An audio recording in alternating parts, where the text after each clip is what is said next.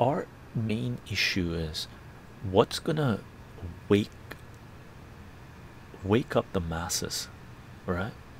Really, what's gonna wake up your family, your colleagues, your coworkers, your neighbors, your friends, your associates, people you know?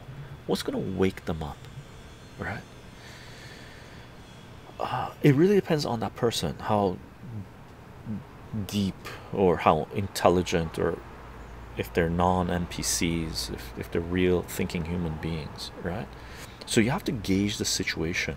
With us, we can go down any rabbit hole we want, right? Really, we can go down any rabbit hole we want because we're intelligent, free thinking human beings that believe in free speech and agree that we can disagree, right? A lot of people aren't like that. A lot of people are sensitive as fuck, right?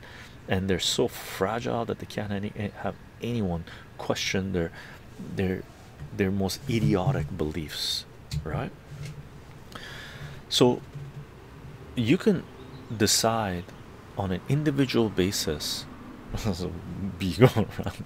You can decide on an individual basis which topic is the best topic to wake up the sleeping masses, because they have to be woken up,